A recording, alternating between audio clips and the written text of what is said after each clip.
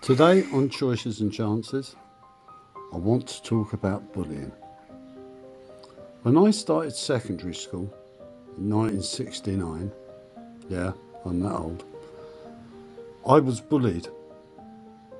My dyslexia was undiagnosed, but most importantly of all, I was being abused by an adult and I didn't tell anybody. If you combine all those three things, you get somebody like me who stops going to school. Don't bully. I hate myself, but I don't want to.